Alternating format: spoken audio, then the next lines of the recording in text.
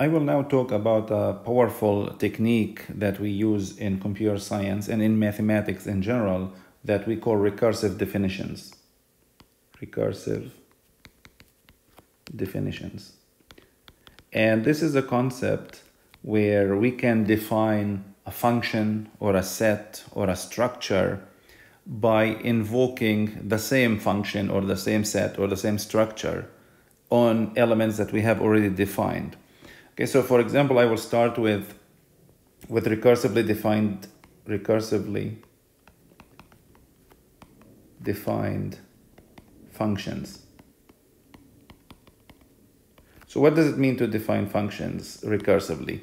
Imagine that I am now, just for the sake of illustration, I'm talking about functions from the naturals to the naturals. Okay, so I have a function f from n to n. And just as a reminder here, I will assume that n is 0, 1, 2. Okay, so it's all the non-negative integers. And I want to define the function recursively. The way we define it recursively is, first, I have to talk about the basis step or the base case. Okay, so the basis step or the base case. And here I need to define, basically I need to specify what f of 0 is. Okay, so you can specify what f of 0. It could be f of 0 equal 5, f of 0 equal million, f of 0 equal 0. The second thing, now I need to go to the recursive step. And now I need to specify a rule or set of rules to define f of n based on elements or values based on a combination of the elements f of 0, f of 1, all the way to f of n minus 1. In other words, we need to specify f of n in terms of terms before it. Okay, so I first specify f of 0, then from that I say f of 1, I define f of 1 in terms of f of 0, I define f of 2 in terms of f1 and f of 0. It could be just f of 1, I don't need f of 0, but that's where the combination comes here into the picture. So let's see actually a couple of examples. Suppose I want to define first all the natural numbers recursively. So if I want to define all the natural numbers recursively, and I want to use the function notation, it's really I can talk about f of 0, the basis step,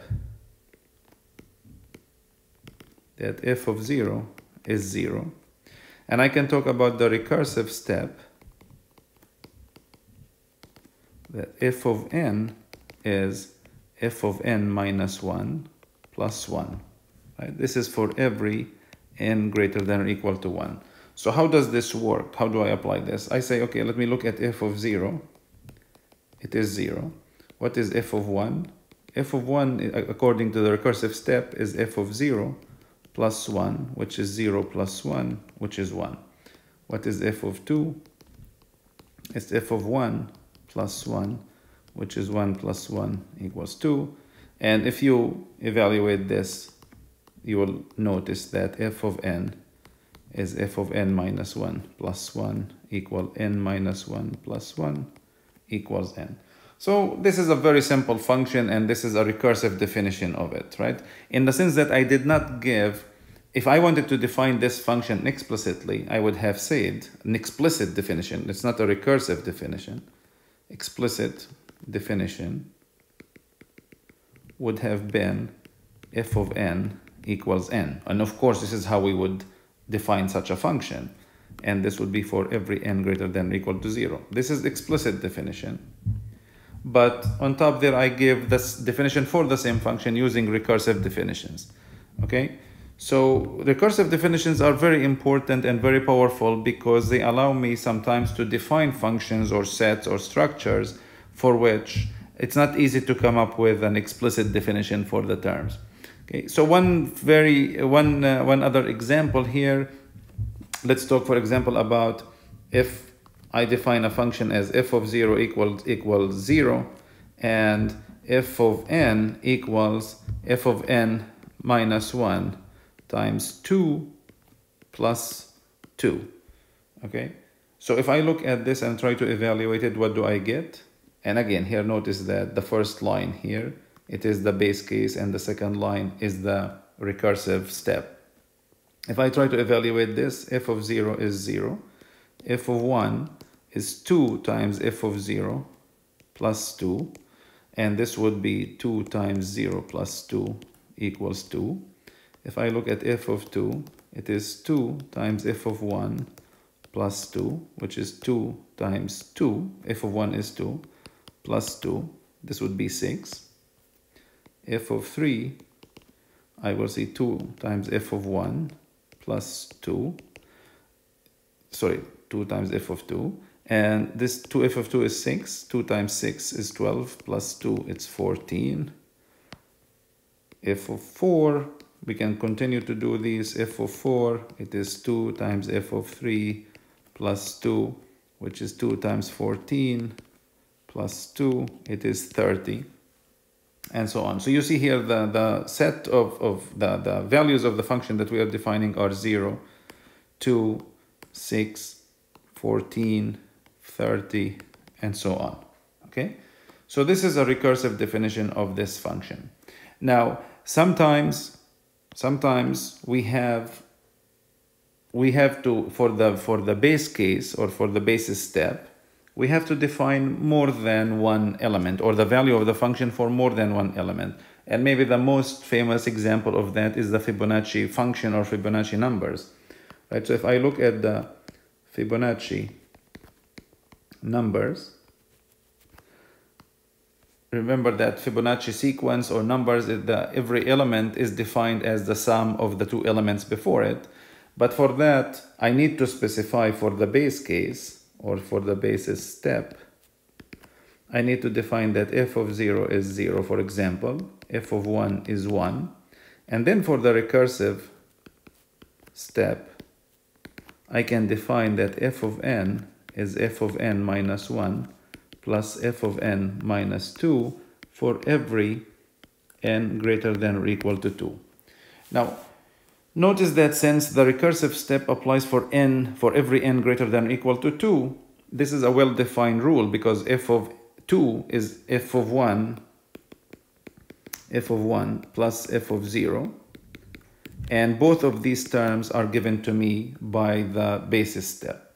If I define the basis step as just f of 0 and the recursive step as just f of n for n greater than or equal to 2, or for n greater than or equal to 1, I will be in trouble. Okay, let me actually illustrate that. So suppose instead I said the basis step is that f of 0 equals 0, and the recursive step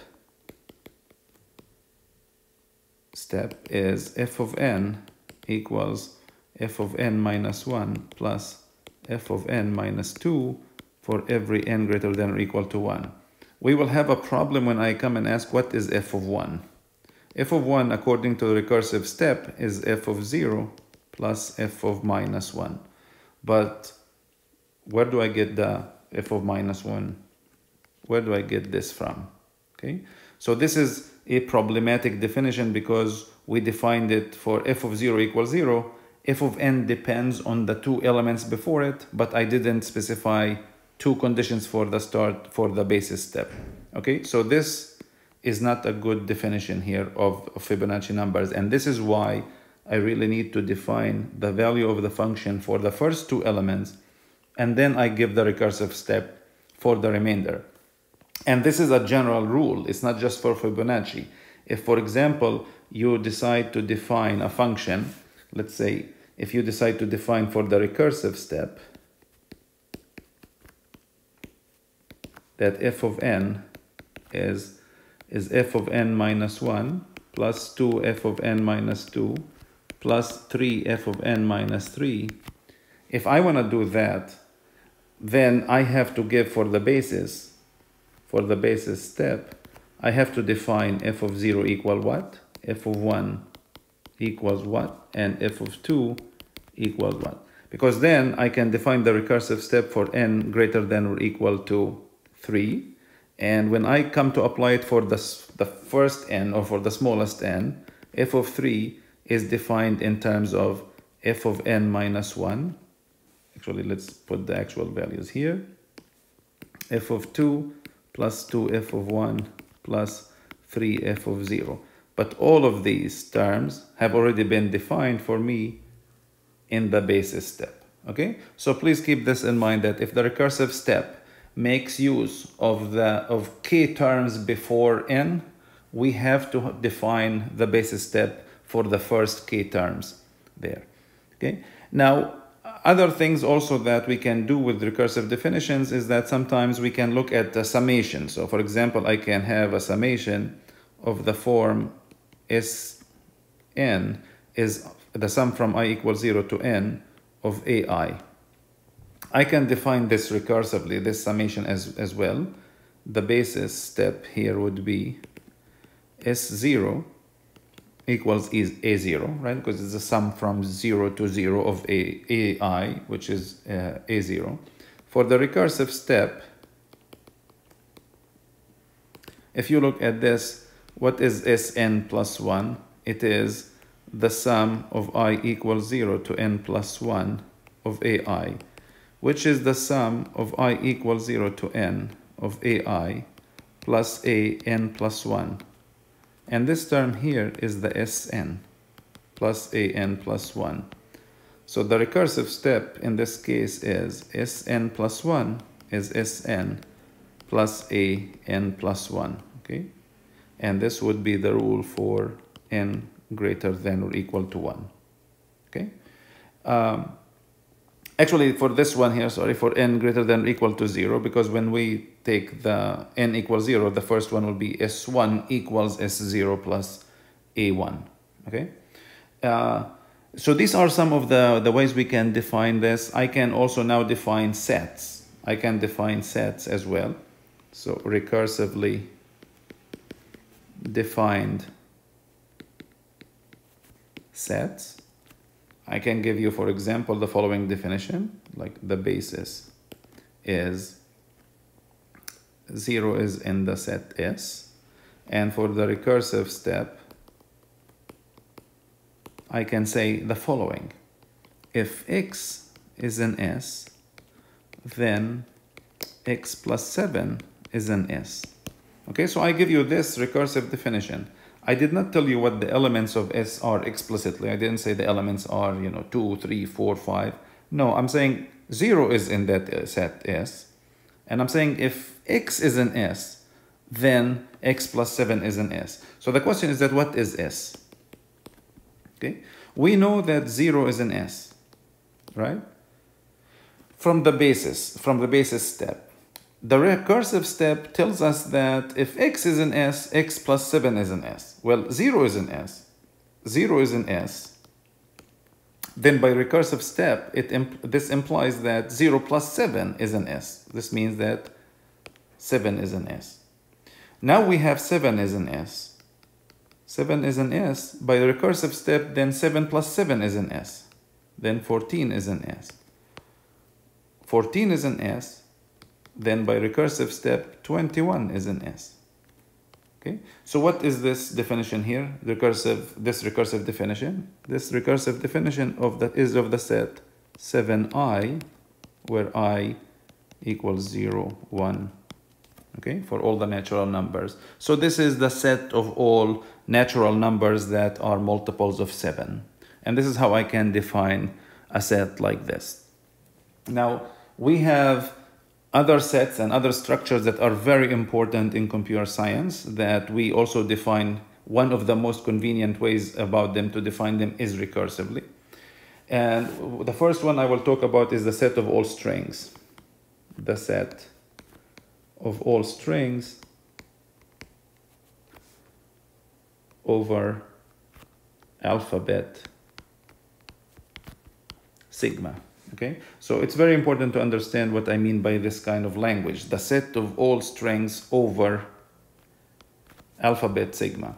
So sigma is the alphabet. For English, for example, the alphabet is the letters from A to Z and so on. If I wanted, for example, the binary alphabet, I can say the alphabet sigma is 0, 1. I can make my sigma for DNA to be A, C, T, G, the 4 nucleotides. If I wanted it for the English language, I can say it is A through Z. Let me just, for example, say we are talking about small letters. So alphabet is the set of letters that you can use to form strings or words over that alphabet, okay? And I want to define the set of all strings. Let's focus, because it's the shortest of them or the smallest of them, let's focus on the binary alphabet. What is the set of all binary strings that I can form? Of course, I can form the string 0. There's the string that has the letter 1.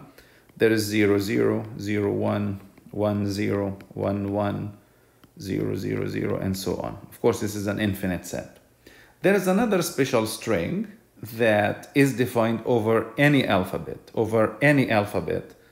and that is what we call epsilon here. Epsilon is the empty string. It's a string that has no letters in it. It's an empty string, and it is defined over any alphabet, including the empty alphabet, okay? So even if the alphabet has no letters, I ask, can you form the empty string over an alphabet that has no letters in it? The answer is yes, because you don't need letters anyway to form the empty string. So this set of all strings over an alphabet, this is what we denote by sigma star, okay? Sigma star is the set of all strings that you can form over an alphabet, okay? So if you look at it for ACTG, it's the empty string, it's the string that has the letter A, string that has the letter C, T, G, and so on. So the question is that how do we define the set of all strings? I want to define sigma star for a given finite alphabet, of course, finite sigma. Okay. So the basis step for this is, what is the first string? What is the simplest string that you can form over this? It's the epsilon, this empty string. So I am saying that I know that the empty string is in the set of all strings over sigma. Then how do I do recursive step? I say that if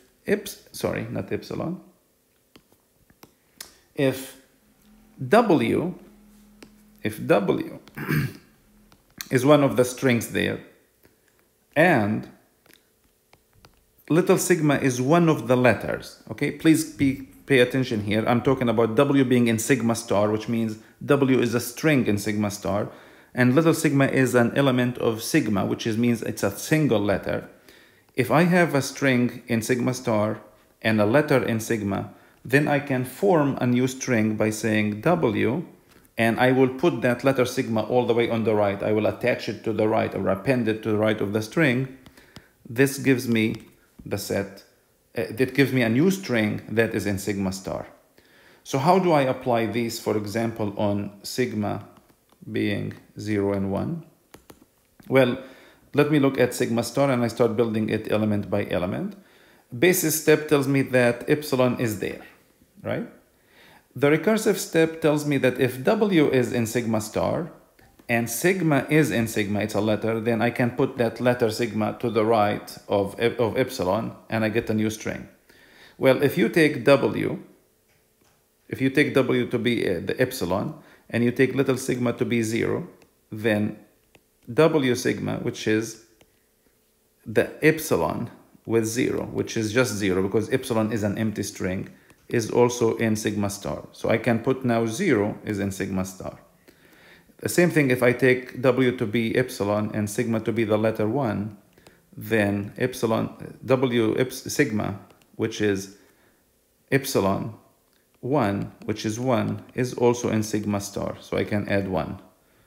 If you take W to be 0 and little sigma to be 0, then you will get, using the recursive step, you will get this. If you take W to be 0 and little sigma to be 1, you will get 0, 1 by the recursive step. If you take W to be 1 and sigma to be 0, you will get 1, 0. If you take W to be 1 and sigma to be 1, you'll get 1, 1, and so on.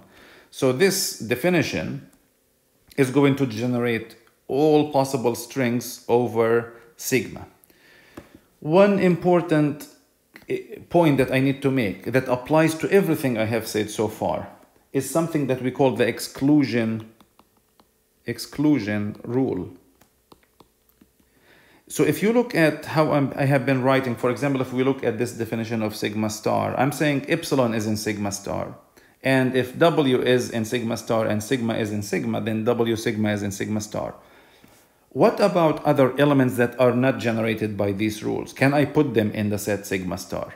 The answer is no. And this is always implicit in these definitions. So the exclusion rule tells me that anything that's not generated by these rules will not be part of this set. Okay?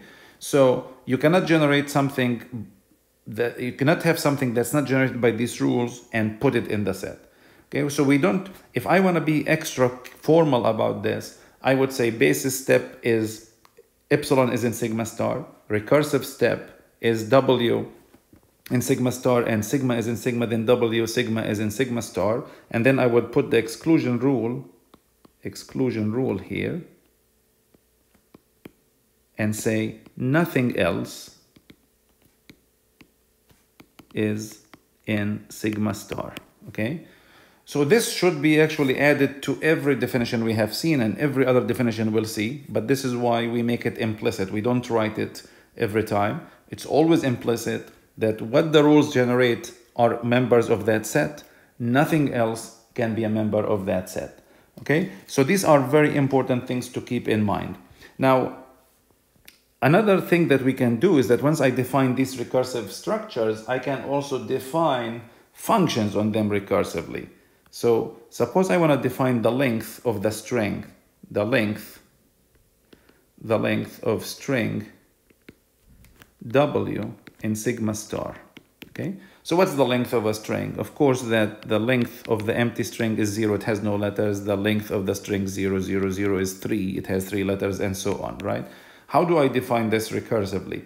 I define this recursively by using the recursive definition of strings. So for the basis step, I say that L of epsilon, if I use L of as the function here of that corresponds to length, I say L of epsilon is 0 for the basis step.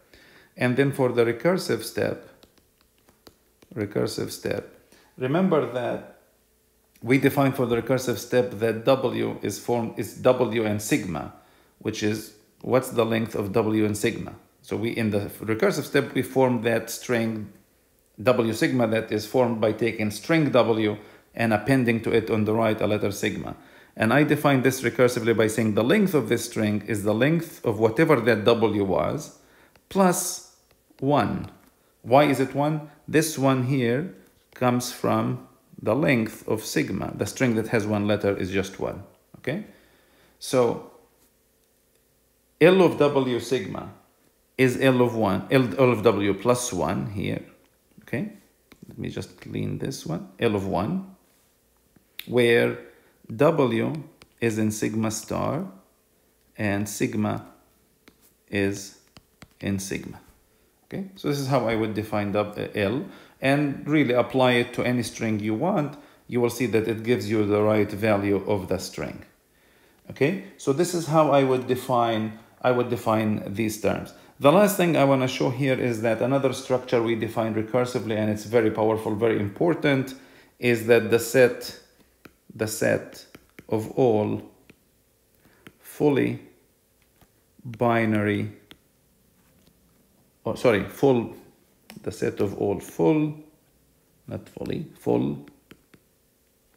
binary trees, and let's just FBTs. Okay, so I want to define the set of all full binary trees, and let me give you the actual definition of it. So the basis step the basis step is the tree that consists of a single node, the tree that consists of a single node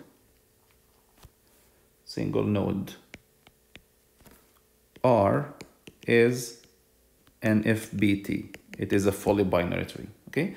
Why do I call it R? Because R is going to be the root. Okay, as you will see. The recursive step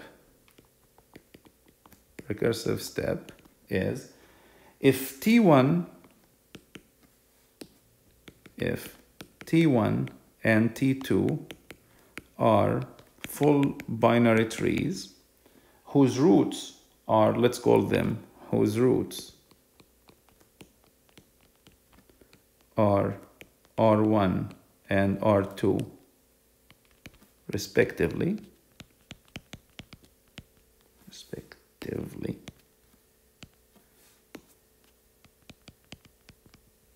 What this respectively means, R1 is the root of T1, R2 is the root of T2. Then the tree, then T1 circle or dot T2 is a full binary tree, that consists of a root R that has two children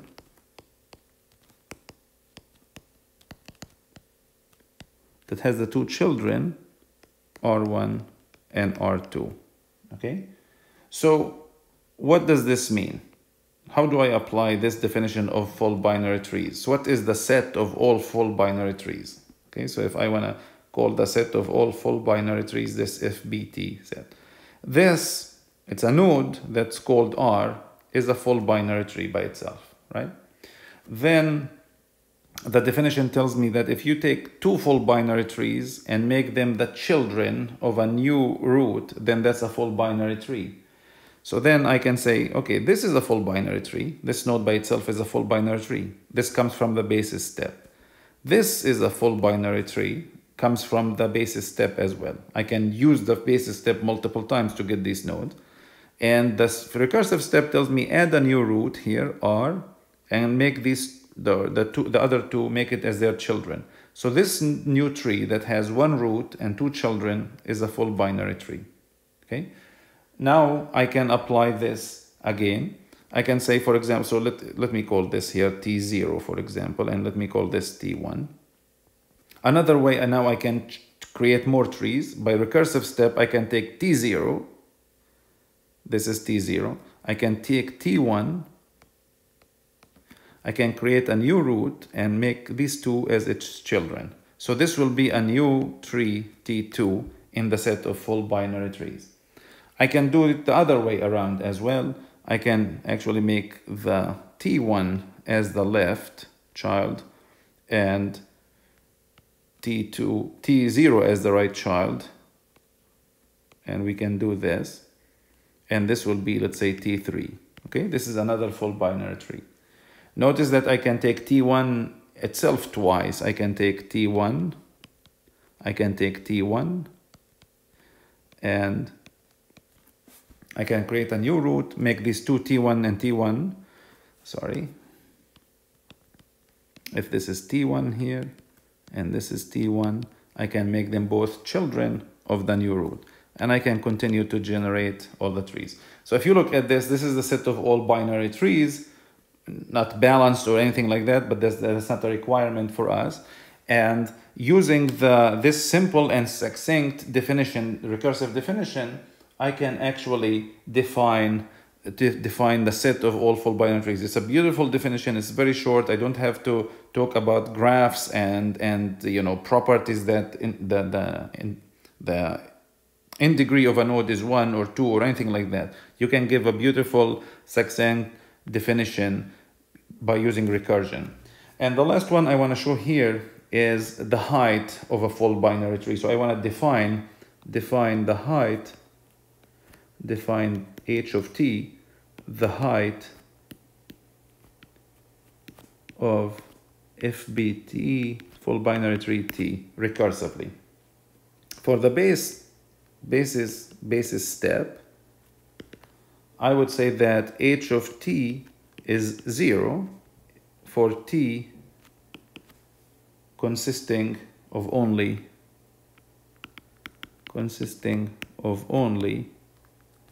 one node. Okay, so in the basis step of the definition of FPT, we had a tree that has a single node. The height of that tree is 0. The recursive step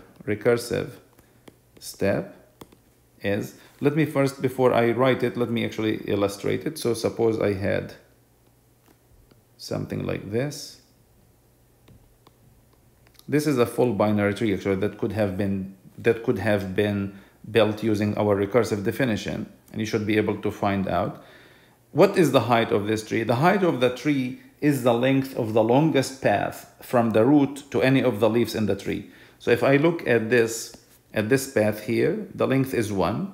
If I look at this path here, it is 2. If I look at this path here, it is 3.